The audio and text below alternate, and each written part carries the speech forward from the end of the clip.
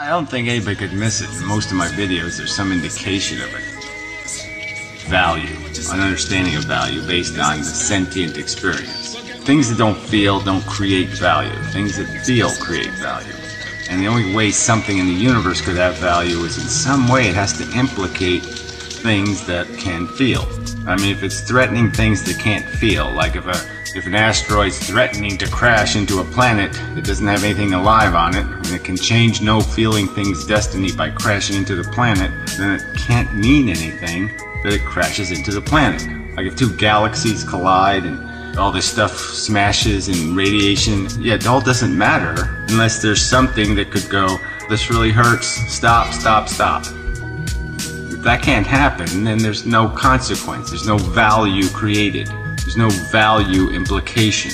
So all value is derived through sentient experience. Sentient experience can be easily understood as being on a scale. It doesn't matter whether you put a 0 in there or not. I think there's obviously a 0. There's a decidedly negative and a decidedly not really negative.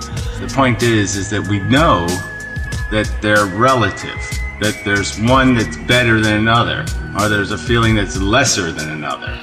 And so automatically you have value created here. You have a value scale. You could say that something's a lesser state. And as soon as it can be in a lesser state, you could say there's a ethical imperative to elevate the state. That's what ethics would be devoted to if you are following me so far. I mean, if you accepted what I've said so far as being the premise and logical, then the next logical step would be to say that there's absolute morality, because we can say that yes, there's absolutely a difference between feeling this way and feeling that way, and on a scale, they're different. They're either less negative or more positive.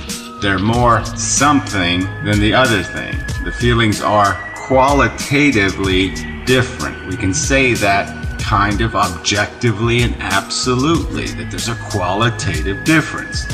Now, you can disbelieve that, but I'm saying that there's no rational way I don't think you can do that. Our personal experience tells us that. There's no evidence saying that our personal experience is stupid or non-receptive to reality. That's not true, that these feelings are different and that they are on a scale of good and bad or better or worse. I don't think that can be argued with. So you're an idiot if you're a moral nihilist or an ethical nihilist. Conscious states are intrinsically valuable. They create value. They generate it. That's just a fact, I think. Yeah, I think it is. Oh, telephone. How charming.